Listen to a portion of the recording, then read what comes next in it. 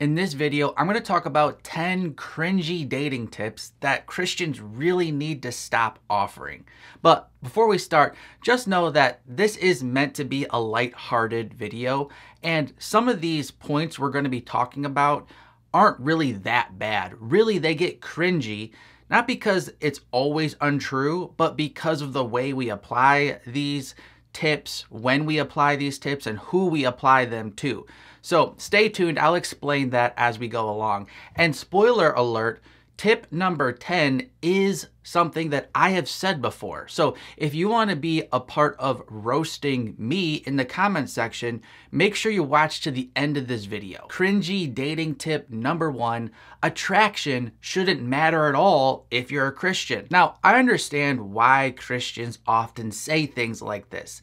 We're trying to counteract the worldly, sinful advice that all that really matters is attraction. And so it comes from a good place oftentimes, but it's obviously completely detached from reality. And it's an unbiblical thing to say that you should be in a romantic relationship with someone that you have zero physical attraction to. And one biblical place I can go to prove that point is 1 Corinthians 7 verses 1 through 5. And there, a husband and wife are actually commanded to have sex together. And as we know, biologically, sex cannot occur if there's not some level of physical attraction. Number 2, the man should lead and the woman should follow in a relationship. Now you might be saying, well, Mark, you've talked about that before. Isn't that true? Shouldn't husbands lead their wives and wives submit and follow their husbands, as it talks about in places like Ephesians 5 and 1 Peter 3. Well, the reason this is cringy advice to give to dating couples is that those passages are clearly talking about husbands and wives. And it's a misapplication of those biblical truths to directly apply husband and wives roles onto boyfriend and girlfriend. So it is not true that a boyfriend should lead his girlfriend. Really, before they're married, a woman should be leading herself and a man should be leading himself, and they're not a married couple.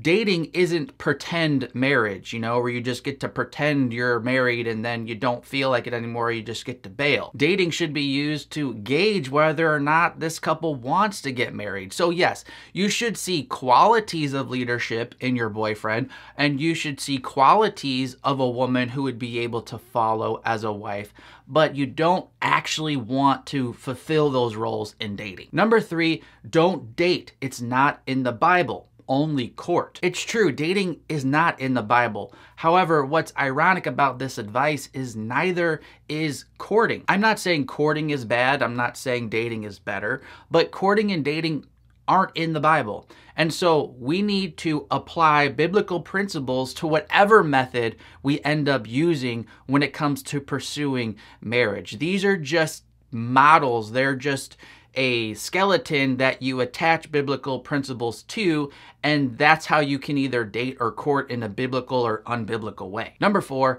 make sure you ask her father for permission to date her. And if you're a woman, make sure he asks your father for permission to date you. This idea comes from the courting model. And again, I'm not bashing the courting model. I'm not saying it's always wrong for everyone. It definitely has some red flags in it that will mislead you, particularly the older you get. It's definitely a system that works better for younger Christians who have parents who are deeply involved in their lives right now. And so I'm not saying it's wrong to ask her father, for permission, quote unquote, to date her, particularly if that's what the woman wants you to do. If she comes from that type of background and she wants you to ask her father, then that's great. However, this advice gets really cringy when it's misapplied. And maybe to say it better, it's applied in all situations. So what if the woman doesn't have a Christian father? What if the woman is grown, been an adult, out on her own for many years? This idea of asking permission of her father really doesn't apply. Now, listen, I get it. I understand that this is coming from a place of respect in most cases.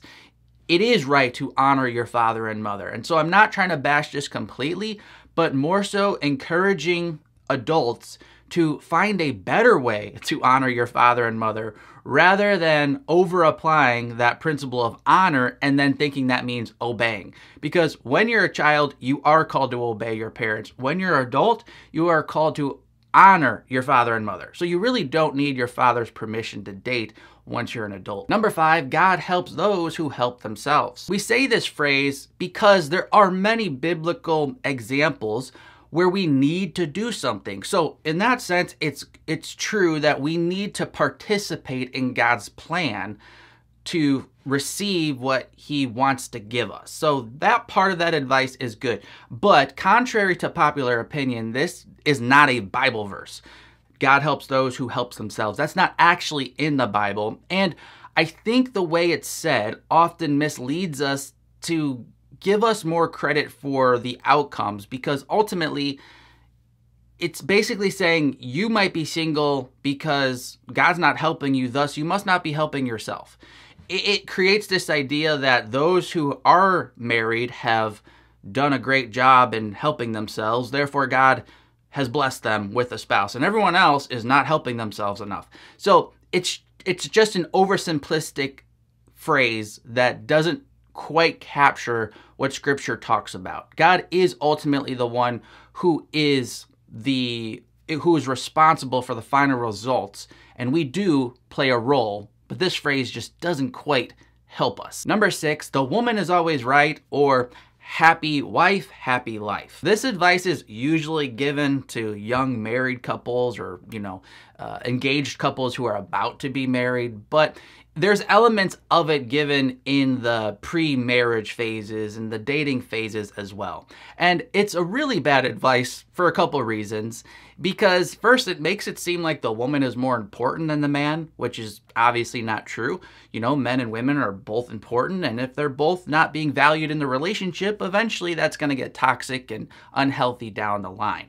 Additionally, when a man actually has that mindset where he's just this little servant trying to make the woman happy, that actually decreases the likelihood of him being attractive to a godly woman, because she's not looking for a little servant to do everything for her. She's looking for a man who can actually lead and that she actually wants to respect. And this mindset of being her little minion doesn't accomplish that. So the man's either going to attract a diva who really needs all his attention, and that's just going to be a nightmare, or he's going to lose respect and a godly woman just isn't going to be attracted to him. So the man shouldn't be a pushy guy, but he also shouldn't be a pushover. Number 7, never give anyone a chance if you're not instantly attracted to them. Now in point 1, we discussed the other extreme to this reaction to attraction that Christians often have. Now we need to talk about the other extreme, the other side of this coin, which is that attraction really is one of the most important things and it can never change, and don't give someone a chance if you're not attracted to them.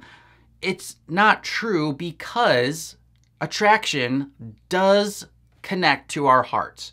And the way we see someone is directly attached to how we feel about them.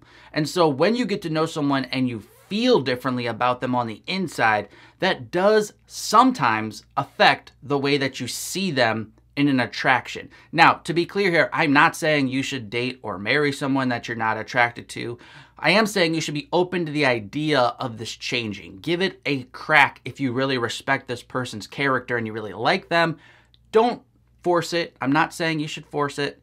You just want to be open to the idea of it changing, because sometimes it does, sometimes it doesn't. But the absoluteness of this, never go with someone that you're not attracted to, that's extreme. Number 8, just do what I did. This one's usually expressed from married people who are giving advice to single people, and it comes off extremely prideful and arrogant because it assumes that just because someone's married, they instantly become a relationship expert, and thus everyone who's single is clearly not a relationship expert. The truth is, God's plans are not that simple.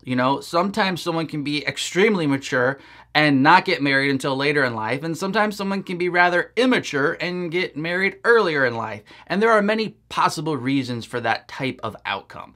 So the truth is, God has a good plan for all of us, and the key is to follow God's plan and to live a biblically wise lifestyle. I like the way Oswald Chambers talks about trying to force other people to, experience what we experience. He said, never make a principle out of your experience. Allow God to be as creative with others as He is with you. Number 9, this idea that all pastors are great matchmakers. So this one isn't necessarily like a dating tip or a phrase, but it's more so this belief that when the pastor suggests a single man and a single woman should be together, that this somehow has more weight and authority, and perhaps it really is God putting these two together. So really, when you look at the qualifications of a pastor, for example, in 1 Timothy chapter 3, the qualification of matchmaker is not on the list. I know, that's surprising. So sure, give it a thought, maybe give it a little more weight because you respect your pastor and you know he's wise and you're going to that church for a reason. That's part of it. You have a good pastor.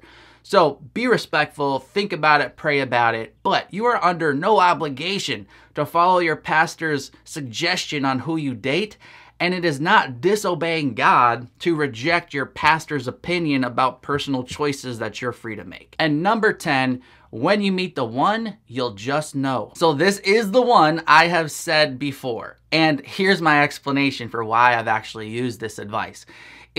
I really actually would say this advice again in certain situations. The situation I would say this at is when you have already gone through a long season of dating. You've already gone through a wise process of trying to figure out if you two should get married, meaning you have actually gone into a relationship with this person and you've gone through biblical steps.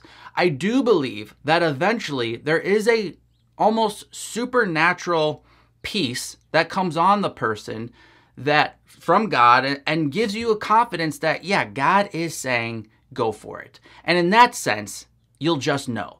Because, yeah, there are so many check boxes you can go through, but ultimately you're still going to wonder, is God really saying I should do this? And when you're single and you're not in that relationship, you're just going to wonder, how am I really going to know? And all I can say is, when you've gone through that process, God's going to just let you know. He's going to help you figure that out. Now, this advice gets really cringy and really bad when we over-apply it to people who aren't dating. If you've just seen someone across the room, you're not going to just know. You're not going to just know by dating someone for a week or, just having a dream about them. I just know this is my future spouse.